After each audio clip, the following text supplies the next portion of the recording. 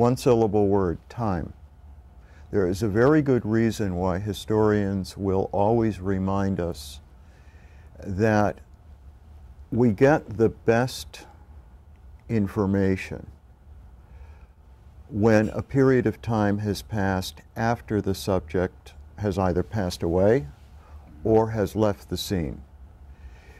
Passions cool, people have time to remember, people become more accessible, archives open up that were sealed. I'll give you a perfect example.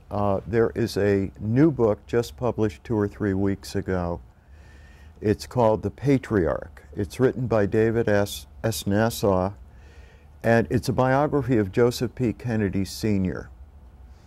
Nassau's calling card from his earlier work is scrupulous balance and fairness, and an inexhaustible amount of research.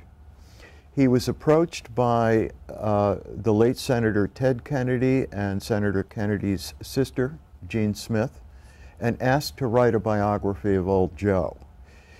Nassau said, "I'd be interested in doing it, but I want unfettered access to everything.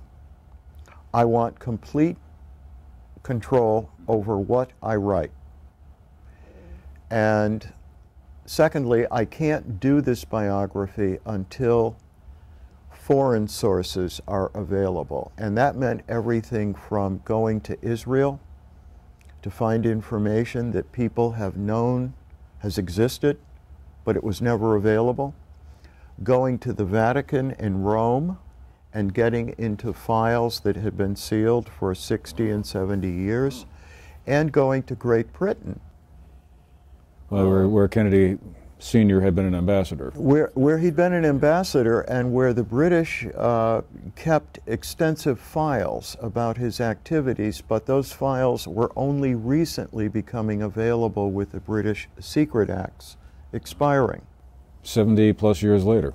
70 plus years later. Now, most of what we know about old Joe Kennedy involves a few basic facts that everyone seems to accept: that he was a notorious womanizer, that he was a shady business operator, that he was a bootlegger,